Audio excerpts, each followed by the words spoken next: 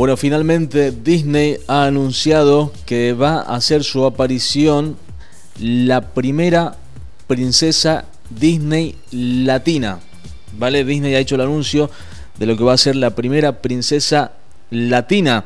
En este caso será Elena de Avalor, ¿vale? Disney va a presentar a Elena de Avalor, va a ser la primera princesa latina de esta factoría en las producciones Disney. El anuncio lo hizo el pasado martes la compañía en Estados Unidos, por supuesto. Elena de Avalor aparecerá por primera vez en el canal de cable Disney Junior en un episodio próximo de la serie Sofia the First, Sofía la princesa, y a partir de 2016 tendrá su propia serie, dijo Nancy Kanter, vicepresidenta ejecutiva y gerente general de Disney Junior Worldwide. Nuestro equipo creativo entregó una historia universal con temas que reflejan auténticamente las esperanzas y los sueños de nuestra audiencia diversa, explicó al presentar a Elena de Avalor.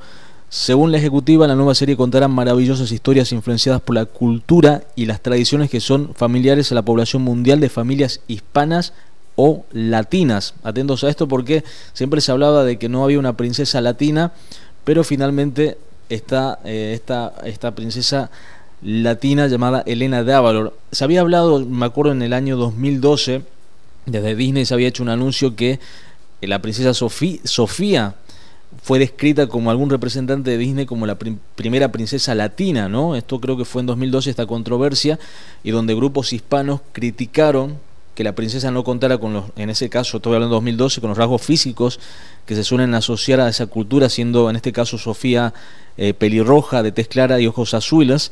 Tras estallar la polémica, un representante de Disney tuvo que salir a desmentir que Sofía fuera la primera princesa hispana de Disney.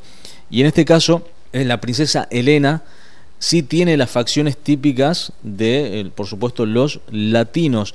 Tiene grandes ojos castaños, cabello oscuro ondulado y, por supuesto, tez oscura, marroncita, ¿no? Es la audaz, cariñosa, divertida e inteligente heredera al trono en el reino imaginario de Avalor. La serie será presentada en 25 idiomas en los canales Disney Junior, con una audiencia de niños de 2 a 7 años en 154 países alrededor del mundo. Se calcula que en televisión solamente su audiencia diaria alcanzará más de 207 millones de hogares. En este caso, la actriz estadounidense Aimee Carrero, de 26 años y quien nació en República Dominicana, pero creció en Florida, será la voz de la princesa en esta nueva serie. Según describió Disney, las historias están contadas para comunicar mensajes positivos y lecciones de vida aplicables a los niños sobre liderazgo, fortaleza, diversidad, compasión y la importancia de la familia y las tradiciones. Pues nada, entonces, Elena de Avalor, finalmente confirmado, es la primera princesa Disney latina, y en su serie, por supuesto, contará mucho de la cultura latina e hispana.